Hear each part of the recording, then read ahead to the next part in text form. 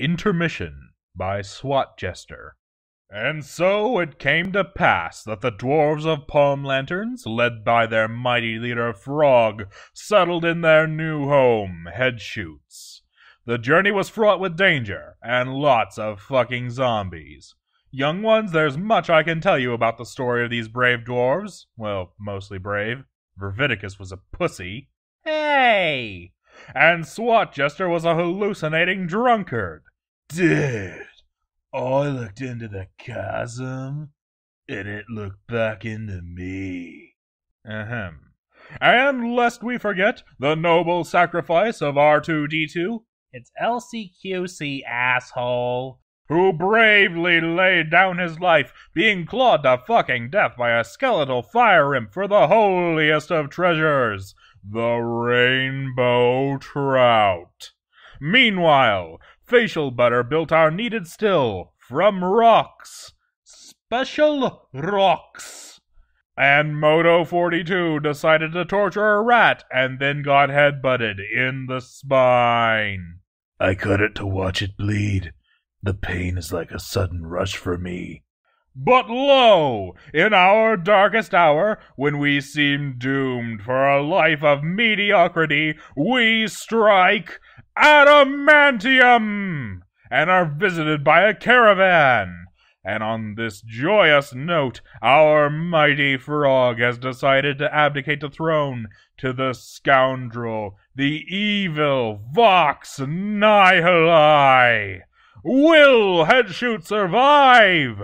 Will the undead naked mole rats rape LCQC's still unburied body? That, my children, is a story for another day. And that day is today at Let's Read Headshoots. Year 2. The Rule of Vox Nihili. A lot of dwarves talk about minerals like they know something. Gold this, marble that, bauxite, etc. But truth is, only a few know anyway about adamantine. Adamantine holds an edge 5 times better than iron, and is likewise 5 times harder. Yet it weighs only a fraction of iron. You say something's worth its weight in gold, but adamantine is worth 966 times as much as gold by weight. This miserable little hellhole's known as Headshoots, named after an event in which one of the founders had his head burnt to a crisp by an undead imp, and they have adamantine here.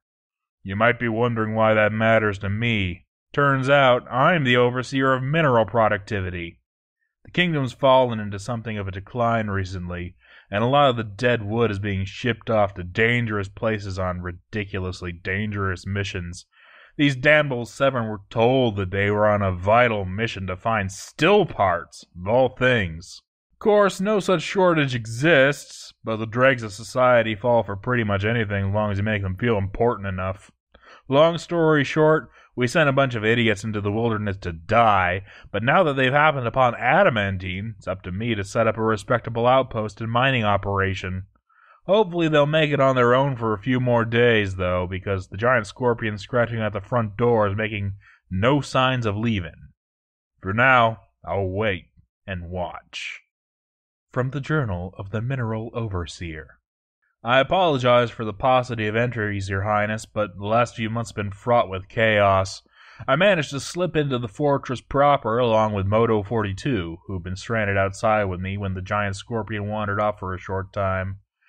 The inside of the fortress is relatively safe, but horribly disorganized.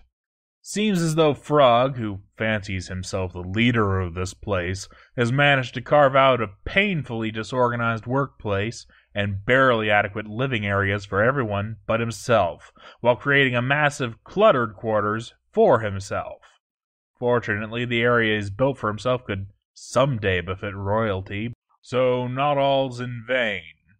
Meanwhile, I've put together a list of the dangerous creatures that exist outside our shelter. Thankfully, most of them are trapped within various pits and chasms, but over a dozen monsters are able to threaten the surface, including various undead fire imps, undead troglodytes, undead giant bats, the giant desert scorpion, and other undead wildlife native to the mountain. However, I feel that with our sturdy doors and ongoing work on a retractable drawbridge, the situation is entirely... A giant desert scorpion has broken into the fort. Lorsith, help us. Lorsith Sodrurast, Lorsith, the Mist of Guises, is a deity of the Pulley of Freckles. Lorsith most often takes the form of a female dwarf, and is associated with twilight, war, and victory.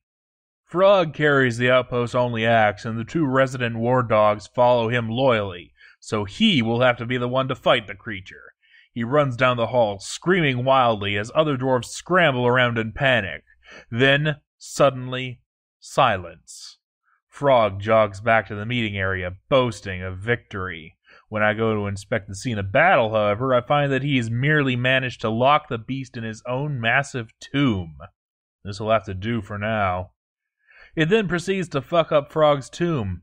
No big loss.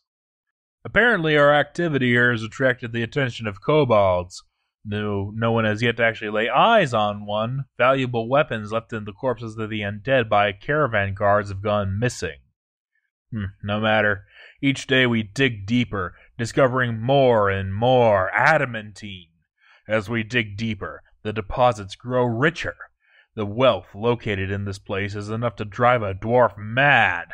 I order our miners to continue excavating as much of the precious mineral as possible, while also digging up veins of galena and tetrahedrite. Though the surface of this place is barren, the depths are swollen with wealth. Each little blue asterisk is a stone of adamantine ore. Deeper! Yes, deeper! Deeper! The supposed administrator of this place, Frog, has questioned the wisdom of delving so far into the adamantine deposits. I flash my royal badge and insist that he redeem himself for insulting my intelligence by clearing our entryway of the undead. He grabs a shield and an axe and is off. Frog proves to be more than willing to prove himself. He eagerly dispatches a zombie that managed to get inside. Then he moves outside to fight a skeleton and another zombie. He tears apart the skeleton and sends the zombie flying dozens of feet through the air. He goes off to attack 3 more nearby and promptly wrecks their shit. Frog has proven himself a worthy dwarf today. Despite everything, it looks like the situation here is turning out alright. Fortress value is booming, food supplies are stable, and the elven caravan is here. Oh no, not Land's Lantern again. The elves attempt to escape, but it's for naught. Their mule is hit with a fireball, and Land's Lantern moves in to finish it off. The elves survive, but with their beloved heart friend burnt to cinders, they have no interest in trading here anymore. As a silver lining, the mule drops his load as it dies, meaning potential salvage for us later, if we can get past the fire imps. Your ruler has arrived, dressed as a peasant. The queen, Sankus, has arrived. With 20 additional dwarves in tow, Sankus has decided to bless this blighted land with her holy presence. And with her arrival, the splendid halls of Administrator Frog fall to her position, including the tomb in which a giant desert scorpion is still residing. It is a time of rapid development and hard work. All the inhabitants of the outpost are toiling madly to bring the would-be fortress to the standards of a mountain home. I fear we'll not be entirely comfortable here for several years, as upon my arrival we had but 17 logs of timber, now reduced to 2, for use in case of divine inspiration. Thus we don't have the capacity to build beds for even our current residents, and a bunk room has been built in the stead of additional bedrooms, so that the beds we have may be utilized more effectively. Barrels are now made of copper, and bins of silver and lead. Aside from the shortage, expansion continues at a good pace. A kobold shows up to try his luck and quickly runs off. The creature makes it away with his life, enraging the queen and her faithful servant, me. I feel it's time to put together a proper dwarven assault force to deal with kobolds and other outside threats. Work on weapons and armor production is proceeding well, and I am about ready to conscript the first outpost militia. A fort's true wealth is measured first in its minerals, then in its inhabitants. The good Queen Sankis seems to have adapted decently to life here, complaining often of her rooms, but otherwise getting along well enough. Digging's going well. I feel several more layers of adamantine could be safely mined, but I have no desire to be that dwarf that goes down in history as bringing about the destruction of all non-demonic life, so with a heavy heart I've ordered that no more adamantine be mined at this time.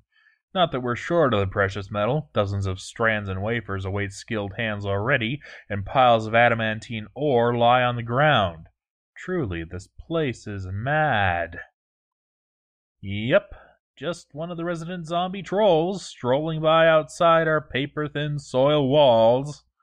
Such wealth here, and so little keeping the evil outside at bay. Oh, thank Nish, the caravan is here. Wagons full of supplies. Now let's just hope that nothing gets in its way. The local wildlife is looking more tame than usual. This is good. I think everything is going to be okay. But then, Land's Lantern! And he brought a friend with him this time. Fortunately, dwarven livestock are a bit sturdier than the elvish equivalent. This camel takes a fireball from the legendary Land's Lantern and continues on his way. Caravan guards know no fear and rush in. They catch Land's Lantern and his compatriots still stalking the unarmed traders and smash them into oblivion from behind. So falls Land's Lantern, who so fully embodied the atmosphere of this place. I'd hoped to kill him personally, but this outcome is just as positive for us. And so the caravan arrives. Wood. Sweet, sweet tower cap wood. And tons of leather, meat, fish, barrels, and booze. Frog trades the vast majority of our stone crafts, throwing in the late LCQC's valuable giant cave spider silk clothes and a few gold goblets to seal the deal. Sankis Ikalurdim, Queen, has gone stark, raving mad. Yes, the news is true. Mad Queen Sankis insisted she will live here no longer, for the conditions were not befitting of royalty. Frankly, the conditions are not befitting sentient life in the least, but of course the Queen is hard to please. And then she roamed the halls like a vengeful spirit, screaming and babbling and tearing off her leopard leather dress and generally making quite the scene. Then she locked herself into her palatial quarters and refused to take food nor water. Now she's dead. Had she lived but a few weeks longer, her rooms would have been adorned with gold and adamantine statues. But now our kingdom has no monarch. All is lost. As a servant of the monarchy, I feel personally responsible. Was it not my job to protect her? I consider ordering the miners to dig straight down through the adamantine, but what is there to gain by killing everyone else here? Suicide by demon is no honorable end. But perhaps I'll find a more fitting demise before the year is out. In positive news, we've had our first strange mood.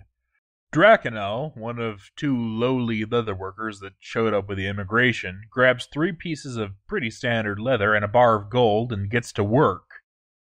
I suppose a celebration is in order. Drakenel did manage to sew the most splendid leather dress I've ever seen, studded with gold nonetheless. Valued at around 44,000 ingots, it's something to be proud of. Drakenel is now a legend in his craft, and I have assigned him to create backpacks, bags, waterskins, and other leather goods for the fortress. Sub Meramnozush, immortality dripped, the pristine vegetation. This is an elk leather dress. All craftsdwarfship is of the highest quality. It is studded with gold, decorated with elk leather and mule leather, and encircled with bands of naked mole dog leather. Disaster. Orange Soda was doing who knows what, possibly trying to collect from the vast field of cave spider silk that I had forbade anyone to go near, when a massive skeletal bat ambushed him. He's been seen running over the hills in the distance. I consider sending Frog to end the creature, but suddenly I realize it's for me to do. I call a few peasants to arms, pick up a shield and sword, and sprint out the gate. I hear screams as I approach the top of the hill. Orange Soda has been cornered. The skeletal monster tears at his face, and in moments his head is removed entirely. My recruits are hundreds of meters behind me, but I see the undead beast coming back. This is it! I shout and rush to intercept its flight back to the chasm, and it sees me. We charge. My companions are nowhere to be seen. Within seconds I'll be in combat, and I score the first hit. Its hand is severed neatly from its body, but before I can take a breath, I'm knocked to the ground by its massive bony wings. The beast grabs my ankle with its remaining hand and attempts to tear me apart. I slash at it again and again and again, but its girth is too great. Its reach is too long. Claws and teeth rake my body. Everything is dark. Someone's shaking me. I open my eyes. The 3 recruits that came out with me are here. I cannot feel my legs. My right arm has been torn right out of the socket. There's a gaping hole in my chest, and I hear sucking as air goes directly into my lung through the gap. Beside me lie dozens of bones and bits of my body. How am I still alive? My companions look stern, but I see they're faltering. They're asking themselves the same question. I draw Febreze Ninja close and whisper in his ear. I tell him the plans I've made to keep the fortress afloat until winter. I tell him the dark secret of the so-called Queen Sancus. Before I die, I tell him that he's a hero. He has slain Graspy Cyclone, who tore me asunder after murdering Orange Soda. I hear Nish, my god of creation, calling me. The end is here. Excerpt from Febreze Ninja's address given in the meeting hall. People of the last mountain home, we've suffered great tragedy this week. I'm not much of a speaker, but I feel that what Vox told me must be spoken aloud. First, let us have a moment of silence for Orange Soda and Vox, both good fellows who were involved with work above the call of duty, even for a dwarf. Second, let's speak of why we're here now. With the death of Mad Queen Sancus, there's clearly no reason to build the capital here, but Vox. Vox heard the words of Nish in his very mind as he lay dying. He heard divine truth from the goddess herself, and he spoke it to me alone. And here I pass it along to you, my brothers and sisters in pick, hammer, and blood. What we have in this place is bigger than any of us, bigger than all of us, for we've settled upon the very root of evil itself. And every day that we weather and toil here in this sanctuary, the darkness of this place grows weaker. Even as we speak, the demons trapped at the root of this tortured mountain plot our downfall. The destruction of recent years has its very source in this mountain we now dwell upon. Even our queen, Sancus, was an agent of evil. Nish speaks that Sancus travels throughout the planes of existence, haunting, possessing, and tormenting as it goes. It is now returned to its home in the base of this very mountain, and it is our duty to open up the heart of this rock and tear out the demons within. The goblins will hinder us at every step. Even now an ambush party stalks the hillside. They know we're vulnerable, and they too seek to snuff us out. But more dwarves will come. More people of the right path will assist us. We must use our machines and our might to blaze a trail into the heart of darkness. For we today are the fellowship of the right. The righteous will triumph here, upon this mountain. As the dwarves cheer, Professor Bling seems suddenly inspired and runs off alone. Professor Bling runs down to the metal crafting hall and claims a magma furnace, quickly grabbing up 2 wafers of adamantine and nothing else. What he creates will be envied even by the gods. Dwarves fall to their knees as they witness its splendor. Nstakud Viril Kilrar, Trail Machines, the Fellowship of right. This is an adamantine plate mail. All craftsdwarfship is of the highest quality. On this item is an image of Landslantern, the Fire Imp, and Kib Clinchworks, the dwarf, in adamantine. Kib Clinchworks is striking down Landslantern. The artwork relates to the killing of the Fire Imp Landslantern by the dwarf Kib Clinchworks in Headshoots in the early autumn of 107. On the item is an image of a dwarf in adamantine. Light as a feather, tougher than diamond, imbued with finer art than Nish herself wrought when she created the world, perfectly fit for the greatest dwarven hero to wear. Let it be noted that Professor Bling is now a legendary armorsmith, and has created full suits of excellent iron chain armor and adamantine shields for our 4 resident warriors, Wandering Knitter, Holistic Detective, Dirty Deeds Done, and Nemo 2342. They lack quality weapons befitting of their armor, however. Additionally, let it be known that the Goblin Menace has arrived, and is warring with the undead for the chance to destroy us.